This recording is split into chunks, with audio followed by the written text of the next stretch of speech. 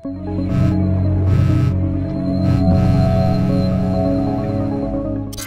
there everyone! Do you want to turn images like these into a surreal Photoshop composition like this one? Then fasten your seatbelts and I will take you on a ride through the parallel worlds.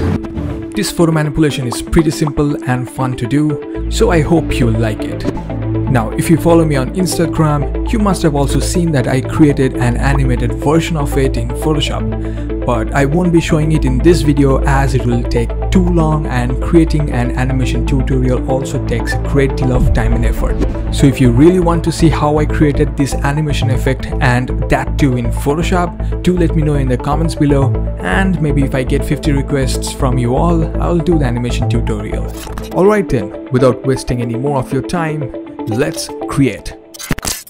Well, this composition was part of a contest, so all the images used are paid stocks, but if you want to create something similar, I'm pretty sure you can find similar images in free stock websites like Unsplash, Pexels, Pixabay, and so on. I started with sketching out the idea, but this is totally optional and you can skip it. I love doing traditional paintings, so I felt like flexing my finger muscles a bit. Once that is done, I brought in the image of the traveler. I generally keep using smart objects as they help me correct anything in the future quickly. Now I went into the smart object and quickly selected him using Photoshop's subject selection tool. It did a pretty nice job. I scaled him and fit him properly. Then it's time to create the cliff. Now I thought about only using the stock images that were provided for the contest, so I built the cliff from scratch using this image. This is totally overkill and you should simply use a stock photo of a cliff instead. I started aligning the rocks to the cliff that I painted previously. I used the clone stamp tool to sample areas that I thought fit best with the shape. I also used free transform tools like scale, distort, and warp. Once I was somewhat satisfied, I started painting the shadows on the rocks, making the cliff look realistic. I painted on a layer with the blending mode set to multiply for the shadows and used a dark grey color. The light should be coming from the top, so I aligned the shadows accordingly. Now it's time to bring in the mountains. I quickly went into the smart object containing the mountain image and used Photoshop's sky selection tool to quickly select and mask out the sky. I used the rectangular to polar filter under distort to warp the image into a circle. Now this filter works well with stretched out images. It's like bending a rod into a circle. The longer the rod is, the better circle it forms. So I again went into the smart object containing the mountain. I cropped it, doubled the width of the canvas, duplicated the image and flipped it horizontally. And now I have a long stretched out mountain image. Now I came back to my main composition and applied the filter, polar coordinates, selected rectangular to polar. You can find it under filter, distort. Then it's a matter of free transforming, scaling and squeezing until it looks good. I also rotated it until it fits with the perfect shapes that I was looking for. Once satisfied, I removed any unwanted areas and warped it further to my liking. Then I added the city image and did the same mountain image treatment.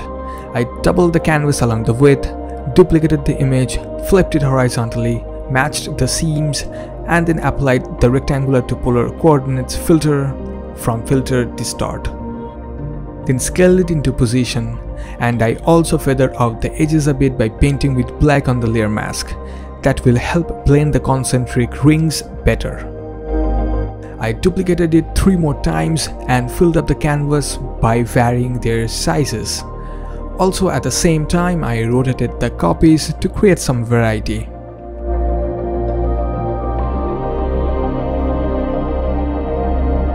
Along with that, I made the nearest ring a bit darker and added a haze on the faraway ones to create the sense of atmospheric perspective and depth. I also have a very detailed video on this topic. The link should be in the description section. You can check it out if you want.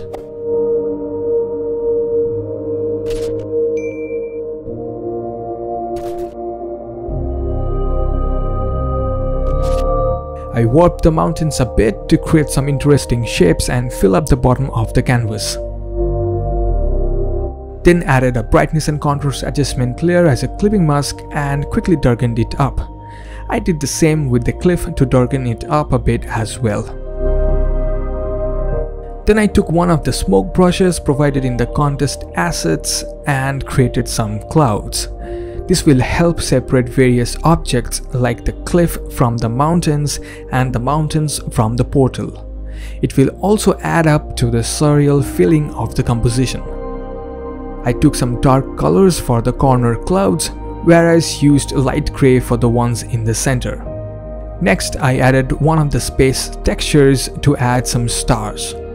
I changed the blending mode to hard light and also added some brightness contrast and hue saturation adjustment layers to darken it up and tweak the tone to my liking. Added a black mask to hide everything and painted with white only in the areas needed with a soft round brush. I kept moving it often to find the perfect part of the texture that matches the composition. I mixed in some color lookup tables to add some quick color grading to the image. At first I added a 3-strip and changed the blending mode to color. Then I added Fuji F125 Kodak 2393, changed the blending mode to color as well. I also added some noise glitch texture just to see how it's all looking. Then it's time to paint some highlights on the traveler. For that, I added a hue saturation adjustment layer as a clipping mask. I clicked the colorize checkbox, took some shade in the pale blue area and filled the layer mask with black. Then with a soft round brush and color white, I started painting the edge highlights. I also sped up the process by adding some quick edge highlights using the inner shadow technique. I do have a detailed video on this topic as well. The link should be in the description section. You can check that out if you want. I kept manually painting the highlights on the hue saturation layer as needed to fine-tune things. Next, I added some cast shadow of the traveler. For that, on a blank layer set to multiply blending mode, I took some dark gray color and painted with a soft round brush. I also clipped another blank layer set to multiply on top of the traveler and painted some form shadow on it. There should be some highlights on the mountains as well. For that, I used the hue saturation layer with the colorize checkbox clicked and kept the shade to some pale blue color. Then on the inverted layer mask, I painted with white to reveal the highlights. Well, I generally use a solid color fill with linear dodges blending mode for highlights, and I have a very detailed video for that as well. I'll also put the link in the description section. For this highlights layer, I also played with the blended section a bit so that the underlying dark areas become visible and it looks a whole lot realistic. I made some more adjustments to the space texture overlay and tweaked the adjustment layers clipped to it. The values were not that significant and it all boils down to personal preferences. Next, I started fine-tuning the lights and shadow on the cliff. I quickly added a rim light using the inner shadow technique. This technique is fairly quick and gives good results for edge lighting on distant objects. You can check out my detailed video on this topic from the description section if you want to learn more. I also fine-tuned the highlights by using a hue saturation layer and manually painted on the inverted layer mask with white. I also used the same highlights layer to add some light reflections on the rocks and make the form clearer. I quickly painted some debris hanging from the floating rock using a small crunch brush and with an almost black-gray color. Then it's time to add some overall toning. I created a blank layer on the very top and changed the blending mode to soft light. I took a pale yellow color and gave some dabs of color at the center. The idea is to create a light halo at the center while the surroundings should be dark and somewhat in a violet tone. So the yellow and the violet combination should also look nice as they are complementary colors. I decided to add some rainbow lights coming out from the portal just to add up to the surreal effect. With a soft round brush, I quickly painted a rainbow, taking all the 7 colors. Then I hit a free transform and warped the heck out of it. I tried to give a feeling that the rainbow is spewing out from the portal. It's just a matter of trial and error to see what works best here. I made 2 more copies of it and also warped them to create different variations. These rainbows will also add a much needed dash of colors to the somewhat muted tones of the composition. I changed the blending mode to overlay and reduced the opacity to make the effect subtle. I created another blank layer in the blending mode of soft light like before and painted with some similar colors just to intensify the tones. I painted with some yellows at the center and also added some yellow reflections on the rocks of the cliff. I dropped in another space texture just to add some touch of color and stars around the traveler. I kept the blending mode to screen and also played with the blend if section to remove all dark areas and only keep the bright stars. I also masked it at places not required. I was a bit picky with the red colors in the rainbows, so I added some selective color adjustment layer as clipping masks on top of them and boosted the yellows in the red channel to shift them a bit to the orange side. And finally, it's time for the final color grading. I added a curves adjustment layer and went to the blue channel. I added the point at the very center and dropped the curve in the highlights area to introduce some yellows. That in turn lifted the curve slightly at the shadow region and added some extra blues in the dark areas. I also added a vibrance adjustment layer and boosted the vibrance a bit, then added a brightness and contrast adjustment layer and increased the overall contrast as well. Next, it's time to add some green. For that, I created a blank layer and went to edit, fill and filled it with 50% gray.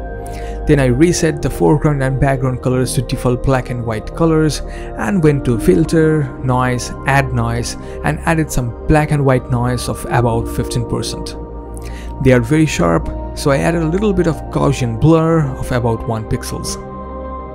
Then I changed the blending mode of the layer to soft light and reduced the opacity to around 50%.